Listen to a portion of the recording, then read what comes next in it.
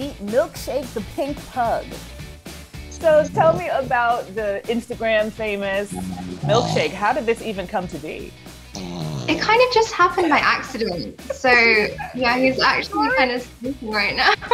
No, old man. I'll be honest. At first, I thought he was like pooing. I was like, is he farting on camera right now?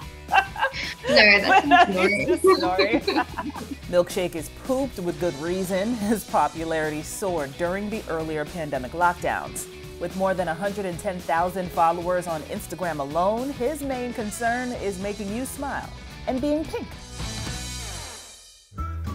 When I first got Milkshake, there were probably less than 100 in the world. Now I'd say that there are between kind of 200 or 300.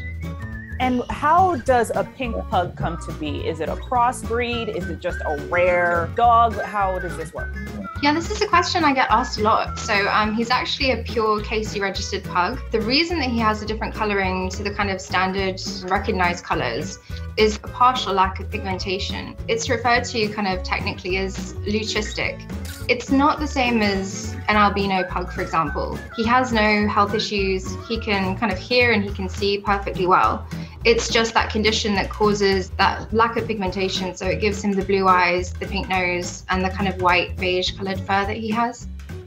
Milkshake's magnetism has snagged him several campaigns, posing for the likes of Heineken, Breitling, and Smith's Toys.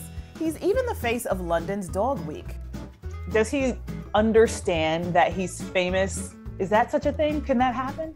I think he senses that he's maybe a little bit special because he does get an overwhelming amount of attention. His name, just as cute as he is, came to Maria because of a friend's obsession with strawberry milkshakes.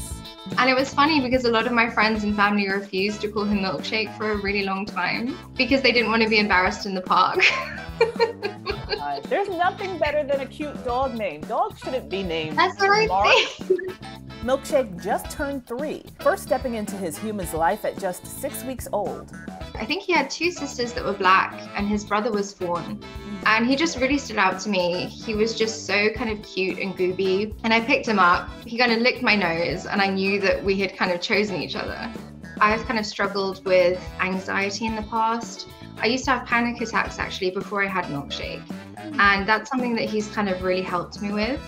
I think a lot of the time, especially running your own business, which I do now, it's so easy to kind of burn out and not pay attention to just taking a break and looking after yourself. He may even be getting a sibling soon, another pink pug Maria is fostering, who may be named Cupcake, because who doesn't love cake and ice cream? For Inside Edition Digital, I'm Stephanie Officer.